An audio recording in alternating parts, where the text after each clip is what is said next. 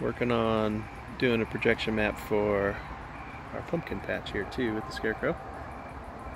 We'll use the Jack O Lantern Jamboree pumpkins. So what I'm doing here now is a different way of doing the map. Rather than the digital presswork one, I'm doing a live mapping with Adobe After Effects here.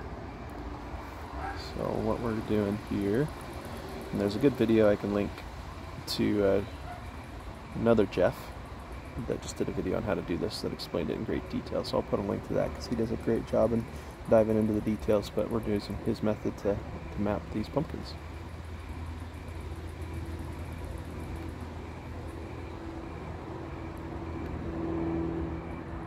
So you can see it over there live as we're doing it on the screen.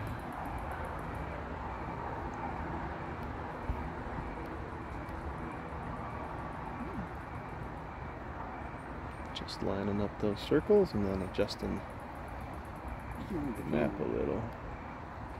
Okay. So we're going to scoot that one up just a little. Scoot that in. That one's pretty close already.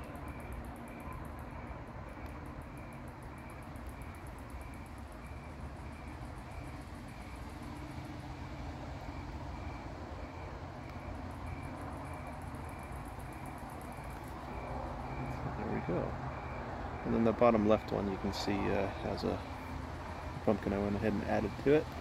I haven't done pumpkins on the other ones yet.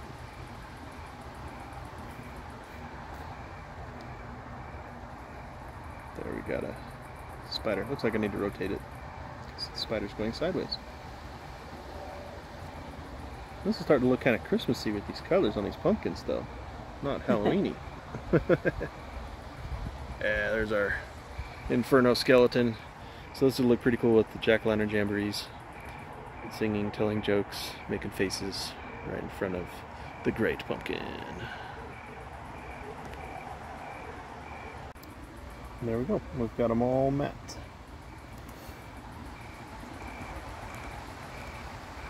So we're going to put more Jack O Lanterns in now, but we got the basics.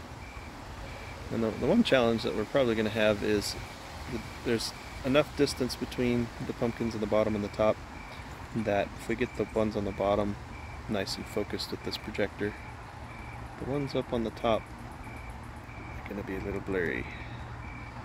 So we'll probably just focus for the ones in the middle, and then it won't be quite as crisp, but it'll hopefully be good enough. So yeah, I'm excited to put the faces to the rest of these now.